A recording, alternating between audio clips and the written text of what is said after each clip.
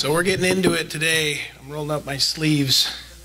I told a few people earlier, if I burn into or erupt into flames, please put me out as quickly as you can. I'm saying that as a joke, of course, but I am bringing up some subjects. I am bringing up some subjects that may be controversial. That's true. Children's church. Go ahead, kids, you're excused. Children's church.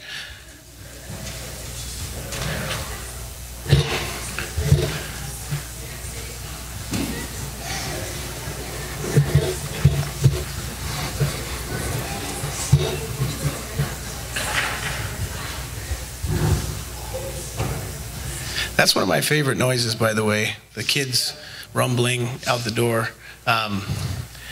I think that's a sign of health in any church. And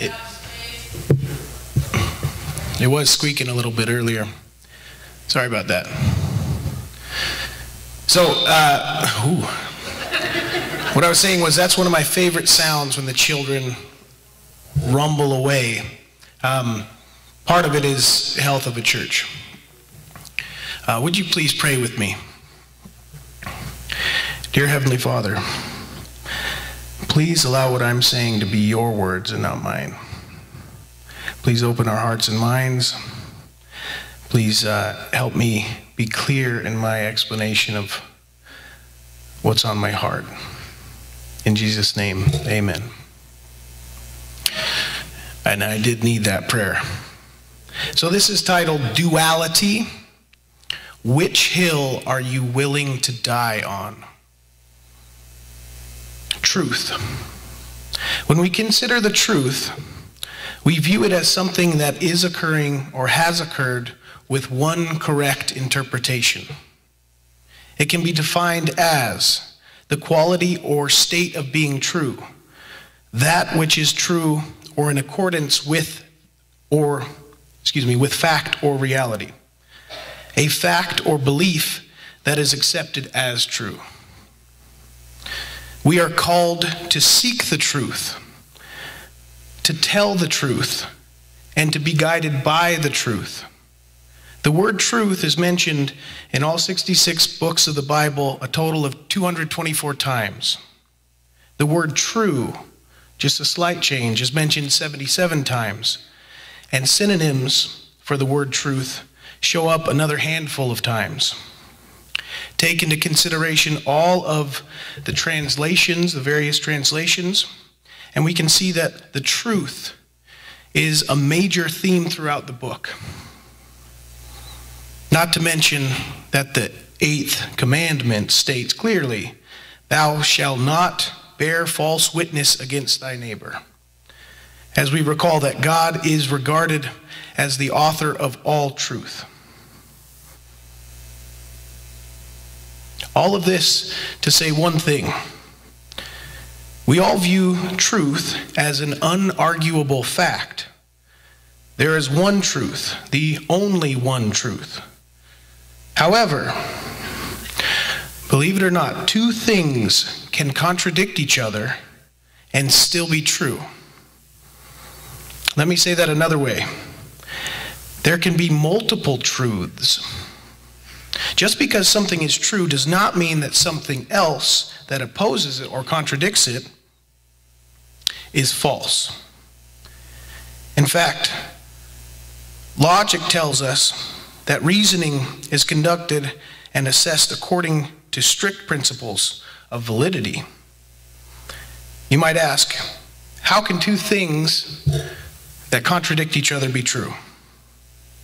And that's appropriate. If you're thinking he doesn't know what he's talking about, that's probably true. How can two things that contradict each other still be true? So I want you to hold on to that thought for a moment.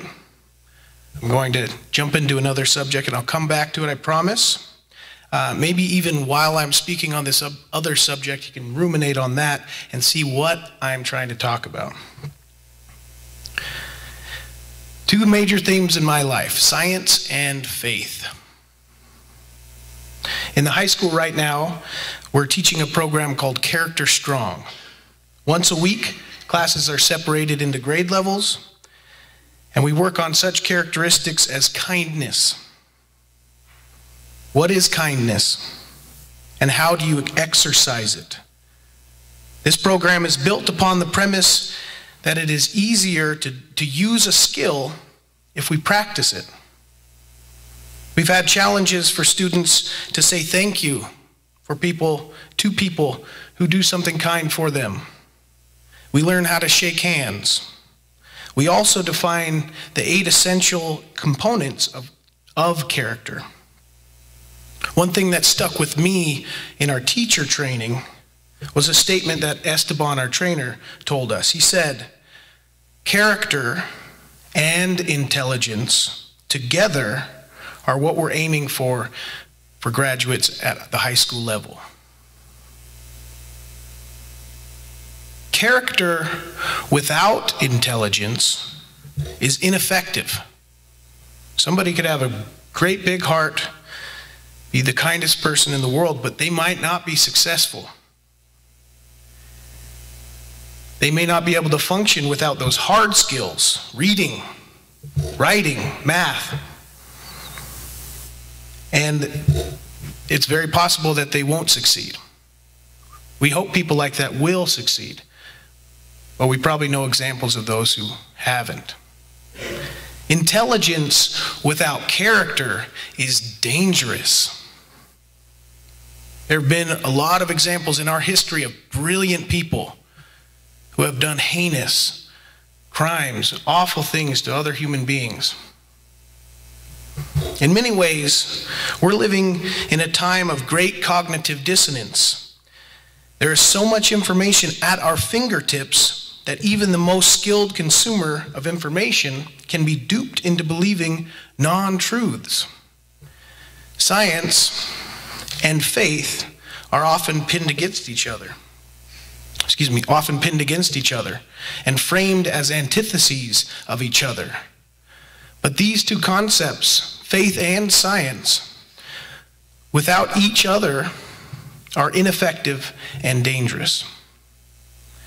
Each are tools for us to discover truths, both about ourselves and about the world around us. It is my goal today to convince you that science and faith are inescapably linked, even when they contradict each other, that truths can be equally true, even when they contradict each other, and that there are many hills worth dying on, but probably not the one you're standing on. Back to truth. So you remember, two things can be true even when they contradict each other. We use the term paradox, also known as an antinomy, to describe a statement or idea that is seemingly absurd or self-contradictory, or a proposition that when investigated or explained may prove to be well-founded or true. Example number 1, the liar's paradox. The liar's paradox is probably the simplest example of a logical paradox. The statement goes like this: I am lying. If I'm lying, then I'm actually telling the truth, which means I just lied. You see, I can't be a liar and say I lied without telling the truth, which means the statement itself is indeed a lie. This is an example of a logical paradox that is used to point out flaws in our logic. Example number 2, Einstein's theory of relativity. The train scenario. I could talk about this all day. I'll try to keep it short and sweet, though. So here it is. Imagine you're standing on a train traveling half the speed of light. That's hard to do, I know, because we've never traveled anything close to that. There's a couple foundational things that we need to know. First, the speed of light is roughly 300 million meters per second, or 186,000 miles per second. The really crazy thing is, no matter where the observer is or how fast the observer is traveling, it's still traveling at that speed to that observer. It's this weird paradox, but I'll get to how in some ways it's very true. So you're on the train. The train is traveling at half the speed of light, passing a train station. Someone else is on the platform of the train station. That person on the platform sees two lightning strikes at the exact same time, one to the engine of the train and one to the caboose of the train. That person would say those struck simultaneously. However, you in the train traveling the direction of the engine would observe that the light struck the engine first and the caboose second. These two things, both true to each observer, could be arguably contradictory to each other.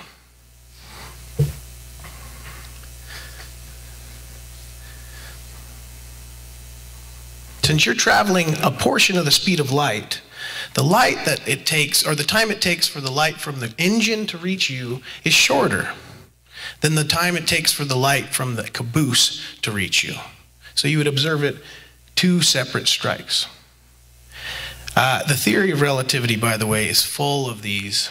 And what's nuts is up until recently, all of general relativity and special relativity were believed to be just theoretical. However, we have observed some of these things that Einstein predicted. 65 miles away at LIGO, we have observed gravitational waves that warp space-time, something that was believed to not ever have existed in real life, we recorded. I know there's a lot of people who perhaps question validity of science, and that's what we're getting into right now. There are many paradoxes that I could bring up. However, for the sake of time, I will just list a few of them. If you're interested, you can look them up yourself. One, the Heisenberg uncertainty principle, the paradox of hedonism, the black hole information paradox, the catch-22, and the list goes on. We can see how concepts can be contradictory and seem to both be true. In the cases above, they seem to be of no consequence. So what? So what if the person on the train sees the lightning strike the engine and then the caboose, and the person on the platform sees them strike at the same time? So what? That's not of consequence. We are content with throwing our hands up. Likewise, each day we're faced with many conflicts.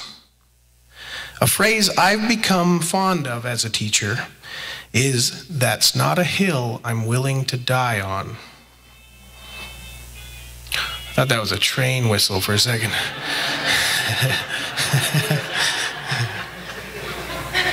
We all have our axes to grind, and we all want to be right, but at what expense? Hill number one, old earth versus new earth. Many of you, I'm sure, know this argument. The Judeo-Christian theologians argue that the earth is roughly 6,000 years old. Many Christians believe this. The idea is that God created the heavens and the earth. Genesis 1:1-2 states, "In the beginning, God created the heavens and the earth. Now the earth was formless and empty. Darkness was over the surface of the deep, and the Spirit of God was hovering over the waters." We likely know this verse. In fact, Bible Gateway blog ranked Genesis 1 the 5th most well-known Bible verse of the list of 100. I would argue that this verse is probably also the most well-read verse. From my experience, I've attempted to read through the Bible many times, and each time I've at least made it through that very first verse.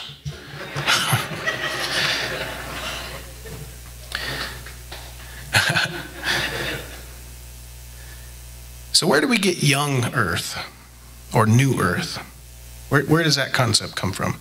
Well, people have counted up the first days of creation through the first week, the creation of man, the day of rest, then the life of Adam and Eve and their children and their children's children. They counted up through the life of Noah and Moses and their children. And we know the age of many people in the Bible. We know that because the Bible itself tells us. In Genesis 5,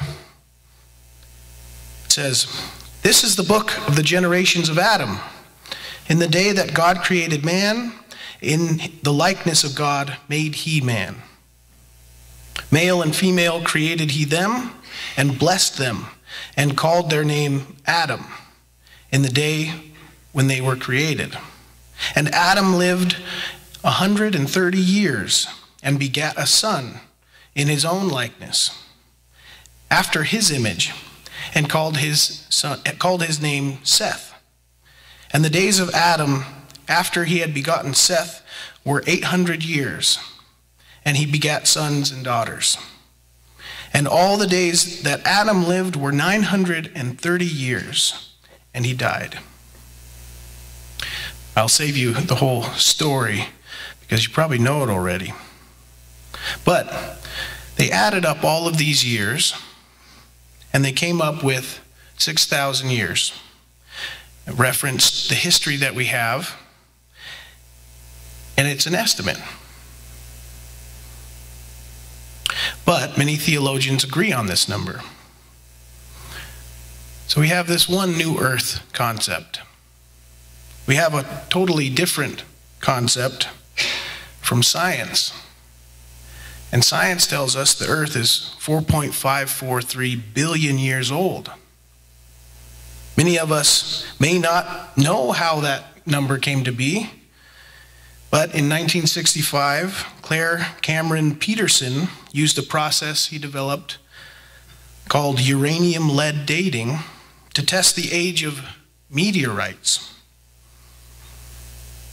Basically, uranium has a very short half-life, which is the amount of time it takes for half the sample of uranium to decompose into lead. Uranium has a very unstable nucleus.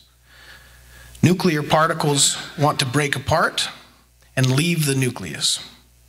The half-life of uranium is 704 million years. We know this because we can measure the rate of decay within samples of uranium.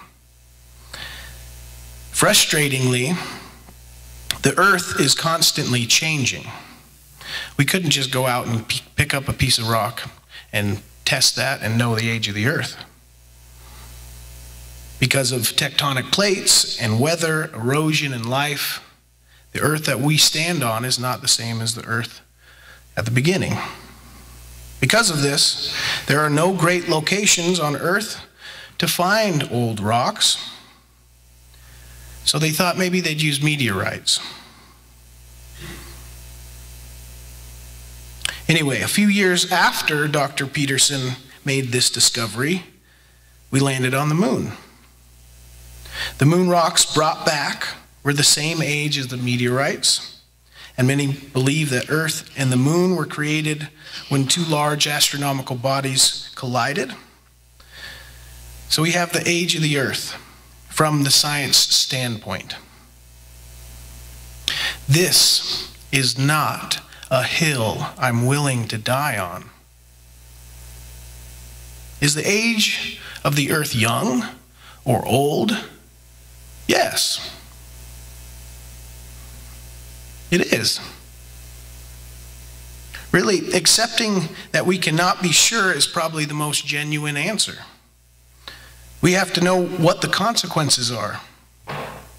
In my profession, I would be doing my students a disservice if I didn't provide information for them. I also don't view this as controversial. Obviously, it is controversial. As a former non-believer myself, I would have to say that this is one concept I would use to prove my point. Not a single believer ever convinced me that they were telling me the truth because the Bible said it. I was won over through my emotions, through my heart. If our goal is to share the gospel and share our Lord, Jesus Christ, with others, I would caution using this hill to prove your point. Hill number 2, evolution. I can hear the crickets. This topic is very difficult to talk about. This, more than the age of the earth, creates the fiercest of arguments. In fact, this kept me away from faith for a long time. It's more complicated than I think many realize. In 1859, when Charles Darwin first published On the Origin of Species, it quickly became known as the book that shook the world. What many don't realize, however, is that the study of evolution only started at that point. Since then, the idea of species changing over time has become the foundational concept in the field of biology.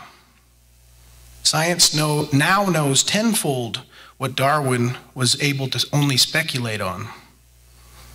From genetics to ecology and epidemiology to medicine, the concept is a foundation. I won't belabor the point. I'm sure you've all heard it. Of course, on the other hand, Genesis 1:27 tells us, so God created mankind in his own image. In the image of God, he created them. Male and female, he created. We can see how this is a conflict in worldviews. On one hand, God created man in the form he is today, in God's likeness. Any other explanation may discredit God himself. This is not a hill I am willing to die on. Nor do I think it necessary for any Christian to die on this hill.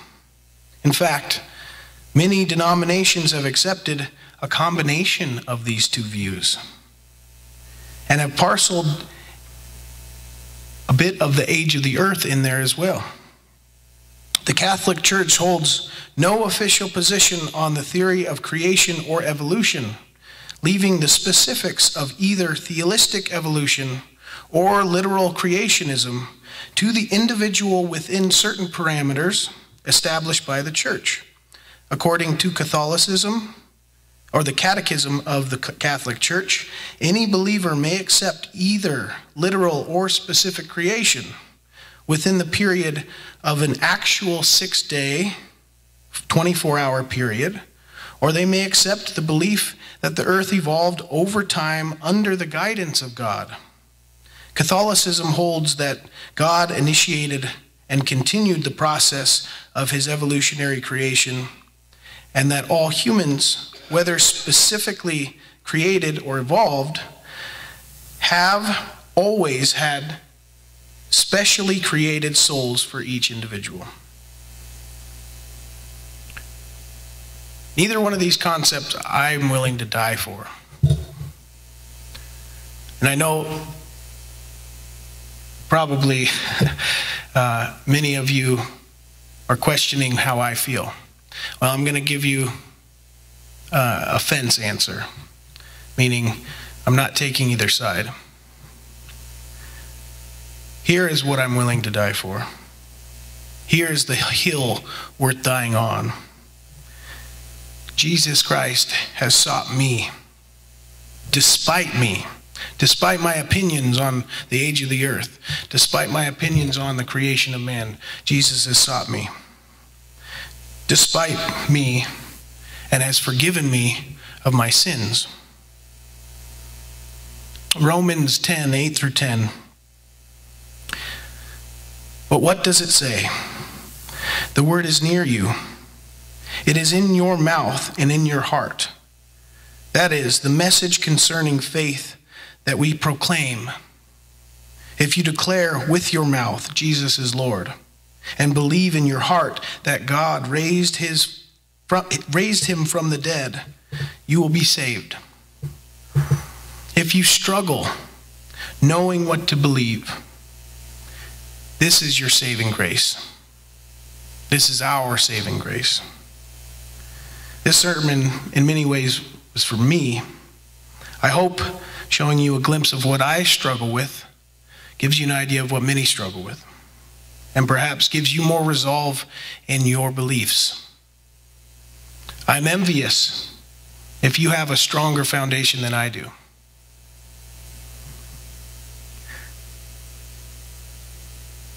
If you disagree with me or what I've said, great. You're probably right. I am only man. I know not of what I speak. Going forward, however, I do hope that there's a balance in your life and that truth will set you free. Would you please pray with me? Dear Heavenly Father, thank you for what you have done. The Bible says that if we believe in our heart and speak with our mouths that you are King, and that you died for our sins and came back.